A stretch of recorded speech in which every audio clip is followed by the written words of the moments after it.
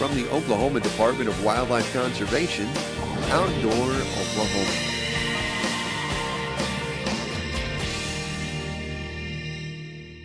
Hi, and welcome to Outdoor Oklahoma.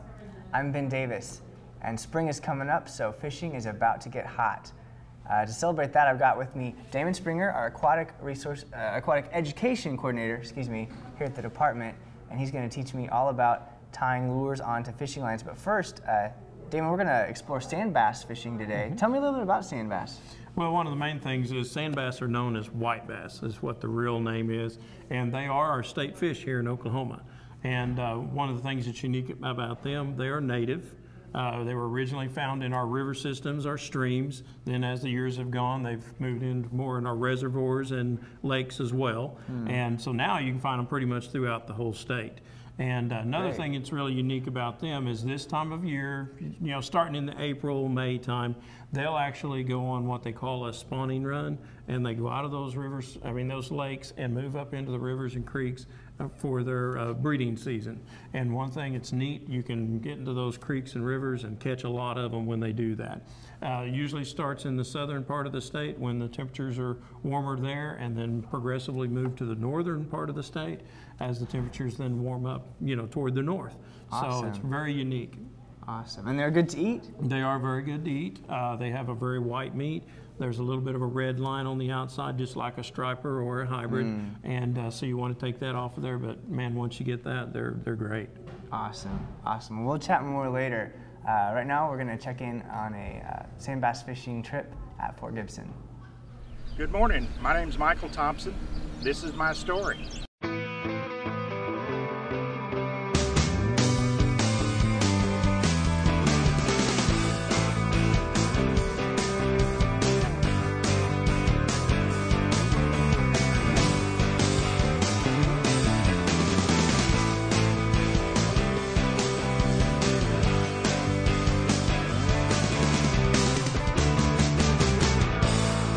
I'm pleased to have Cody Metzger with me this morning. We're going to go out and do some summertime white bass fishing on Fort Gibson Lake. Boy, it's one of the, typically known as one of the hottest white bass lakes in the state. And I'm going to share with you some of the things that I do. Well, you know, I'm just like most people. When I was a little child, I used to love to go fishing. Lived on a farm, basically down at Texana, Oklahoma. We didn't get a chance to go to the lake much, but boy, we got a lot of fishing done in the pond every chance we got. And you know, that was really my love of fishing. That's how I learned the basic skills of casting and retrieving. And the more you do, the more you learn. And there's great learning opportunity and every time you go out on the lake. I've got Cody Metzger with me today, and we're going to go out and catch some summertime white bass. Going to have a great time. Hang on with us and get your life jacket. Here we go.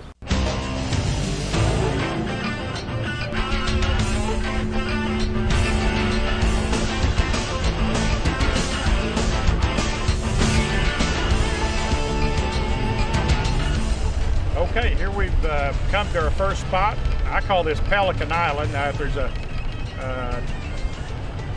true name for it, I'm not sure what it is, but the pelicans stay on this island when the water goes down below normal. It has a hazard buoy out here, and I've seen 2 boats in the last couple of days actually beach themselves or tear the prop off on that submerged island. It's really important, boy, if you see a buoy out in the middle of the water, you want to stay well clear of it. I mean, over 100 yards away, because that buoy is there for a reason. It's to let you know that it can be a dangerous place to be running your boat. We usually start a trip out at 7 o'clock in the morning. No reason to get up any earlier than that. And we're marking the shad right here, right now, and looking for that school of white bass. And when we find them, I'll throw a marker buoy over so we've got a visual reference where the fish are at. And they, you know, once they get in these summer patterns, they'll be here for several days. And typically, you can go back to them every day until the bait fish move off or the water gets so hot the fish have got to head deeper. Okay, now we're going to use a jigging spoon this morning because I found that this is really the best lure. The old Dalmatian today is going to work for us, and we're going to make some little casts. We're going to fish here at 10, 11 foot of water right now. And you really don't have to cast far. You don't have to be an expert caster. You know, we're just going to throw it out there and let it sink to the bottom. That is critical. I mean, those fish are on the bottom, so you've got to let it get down there to them. And then pop it up, let it fall back to the bottom, and pop it up. And I want you to do that 3 times, okay? Okay.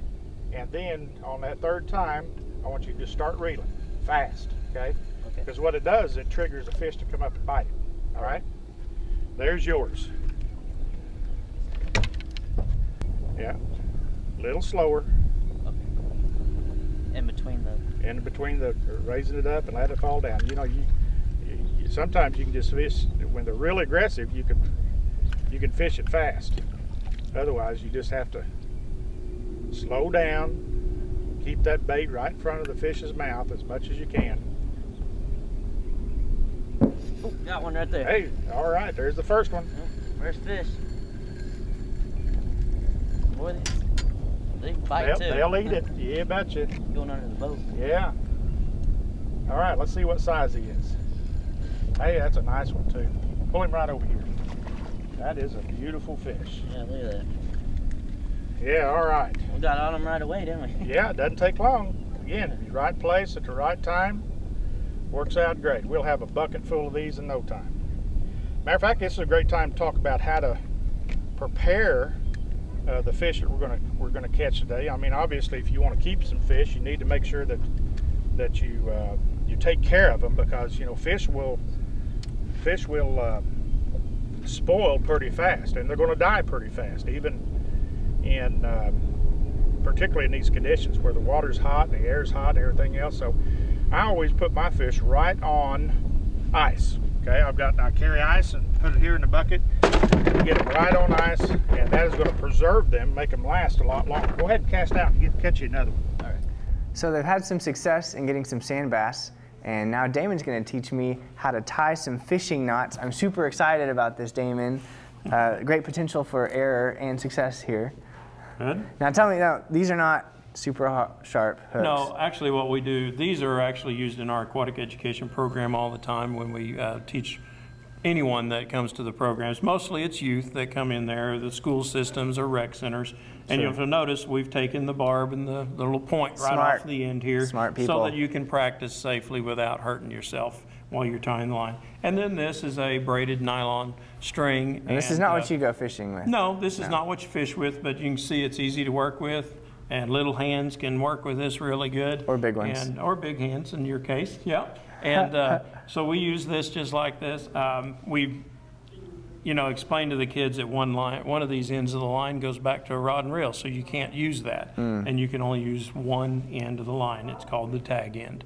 Okay. And I'm going to go ahead and show you how to tie a Palomar knot. Palomar. Yeah, and the name isn't that important as long as you know the knot, okay? But the Palomar is the name of this one. First thing you're going to want to do is kind of double your line over and make a kind of a loop at the end of the line here. Okay. Okay, then you'll kind of squeeze that together where you can put that little end of the loop through the eye of the hook. Okay. Which is right here at the end. Okay? Always work with plenty of line when you're doing this. Don't ever just get just a small amount. The line you've got a lot of it, so use it. Okay, once you've done that, then you're going to do an overhand knot, okay? Just like you're tying your shoe. Okay. You come here. I can do that. You go over your line and through. And then you'll see after that you've created a big loop here, and your original loop is sticking out to the side, okay? Once you've got to this point, are you there? Yeah. All right. We're going to take the hook and we're going to put it through the loop that we originally started with. Okay. And then just hold the hook in the one hand and the 2 lines that you originally started with here in the other, and just start pulling it down tight. One thing that's kind of tough on the line when you're practicing like this is they don't always slide the best. Right. Okay. But that doesn't mean you tied the knot wrong. And you'll notice when you're done that on a Palomar, you should have 3 lines going across the one side. You flip it over, you'll have 2 lines with a line across the top on that side. You know you've tied it right then. Okay. One thing to know about when you tie a line and to help it slide too is monofilament line is made of nylon, and nylon will melt when heat hits it. So while you're tying this knot, you're creating friction, which is heat. So you should always wet your line before you tie it, you know, pull it up tight. That cools the line as it's being pulled down tight, so it won't let it weaken as easy. Lick your line, huh? Looks like you did pretty good. Yeah, Thanks. Yeah, I wouldn't lick these too much. Okay, well, great. Well, in a little bit, we're going to come back and you can tell me more about all of these lures we got in front of us. Yep. But first, let's check in and see what's going on around the state in the Outdoor News Report.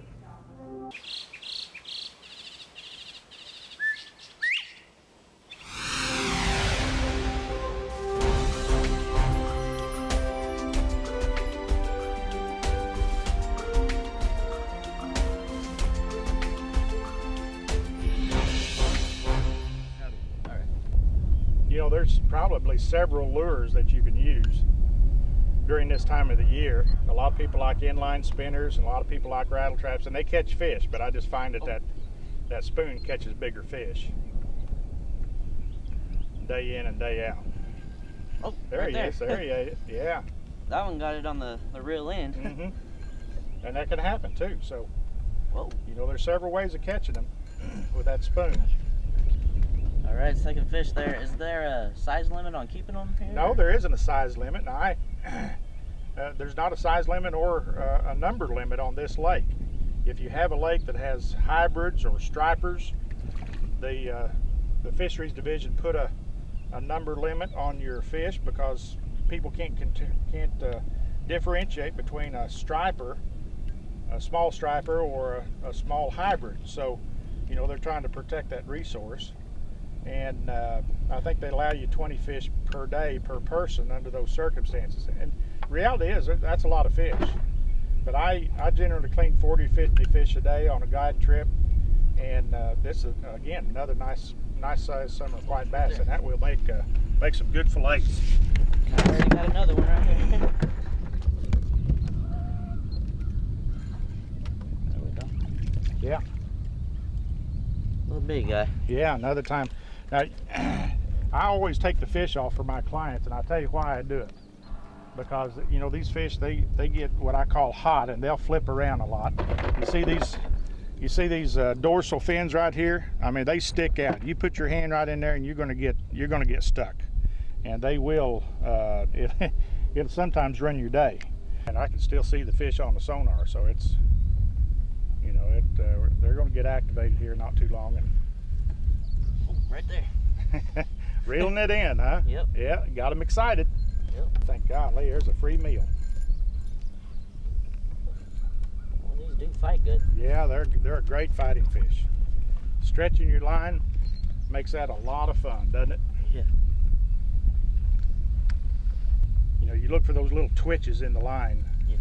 There he is. There. Oh, that's a little bigger one bigger there. one. Yeah, look at that. Come on. That is a bigger fish. You know, most of these you're going to catch are going to be a pound and 3/4. Occasionally you catch a 2-pounder. In the summer, these fish are long and lean. Sometimes they look like they've been on Slim Fast. And but you know, again, that's a 1.5 pound fish, and those are really nice white bass for the summer. Good job, son. Got it right when it came to the top. That was fun to watch, wasn't it? Yeah. That's a nicer fish. Yes, it is. I'm gonna have to take it off.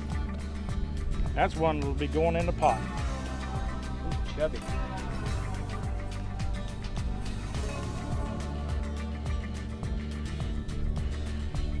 Good, healthy fish. 4 to 5 years old. On his last, making his last stop.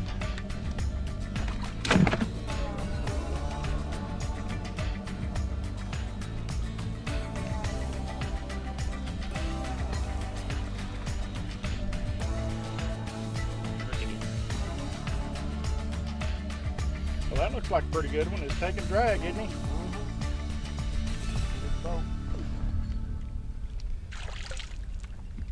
Not bad. That's right. Not bad at all. I'm taking a bucket of them every day. You know somebody's had some fun if they got a live well full of them. Yes, sir. Yep, there's still fish down there. got a little deeper.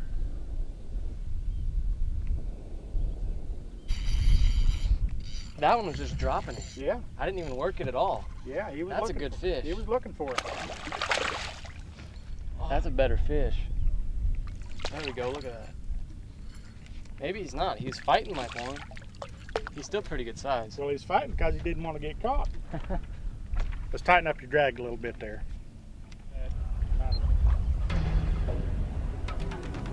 Going to ease us back up. Right there where you thought he'd be. Whoa, jumper. He's trying to be like a flying fish, wasn't he? Yep.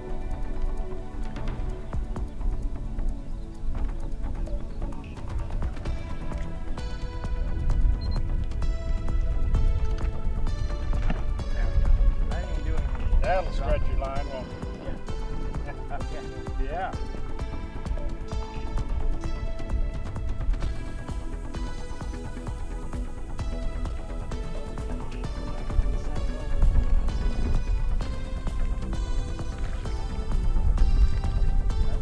Oh man, yeah.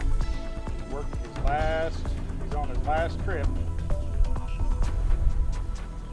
So why don't we go show the people how to clean the fish and get prepared for cooking and table fare.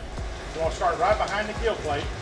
See how I'm laying my knife there and underneath the belly fin, and simply run your knife till you hit that backbone and turn your blade down so you can go straight down the backbone. Now you can see if you had, well, pretty easy to understand that if you had not have cleaned or cold frozen this fish, you'd have blood all the way up and down the backbone. But since the fish was really cold, it's caused that blood to go to their internal organs. Any type of animal that you clean, the more blood you get out of the system, the better it's going to taste. Pretty simple. It's really simple. And then we're going to fillet. You see how much of the blood vessel I left there on the skin? That's all you want to have is that center line right there. That is a blood vessel, but it virtually has no blood left in it. So again, you remove that tainted flavor of blood from your fish fillet, and that in itself is going to make it taste a whole lot better. All right, we've filleted the sides off of the backbone and kept them in a nice fresh batch of water. We're simply going to take the rib cage off of it with a little paring knife and discard it. Make sure you put your fish back in that fresh running water. All you have to do now is simply bread it with a good seasoning, put it in the grease, and have a great meal. Well, appreciate you guys being with me. Thanks for taking us out. You bet. I had a great time here. I hope you have. I'm Michael Thompson. This has been my story. Oh yeah, look at that. I say I got the biggest one. All right, hard to beat this. Well, it looks like those guys had a great time out sandbass fishing. It makes me excited to go try it myself. Oh, yeah. Now, Damon, you've assembled some lures here for me that I could take out with me to go sandbass fishing. I just got a small variety here. I didn't want to overwhelm you with a lot of different lures, but these soft plastics like this little 2-inch white curl tail also comes in a 1-inch curl tail. Different sizes. And so many different varieties of colors. Personally, I like the white or the chartreuse colors here. Chartreuse. And again, all different sizes. And they even come in, this is a tube jig. It's hollow in the center, right. And but it all looks like a bait fish out there to them. Cool. The other ones that I like to use are the spinners. And the reason I like the spinners is just because of the little spinning blades here. They flash and they really attract a predator to them. Okay, so that you want them to see that flash and want to go and eat it. They like that bling. That one, and then there's the end lines too. These just in line with the hook and everything, and they also will spin and flash. Those are all great. One of the other ones is a crankbait, a hard plastic crankbait, and they come in a deep diving or shallow diving, and you can find those out there on the shelves, and chrome and blue is my favorite on those. Awesome. Well, thanks for your expert advice today, Damon. Hopefully we can go fishing sometime soon, and I hope you can go fishing sometime soon too. And we'll catch you next time somewhere new on Outdoor Oklahoma.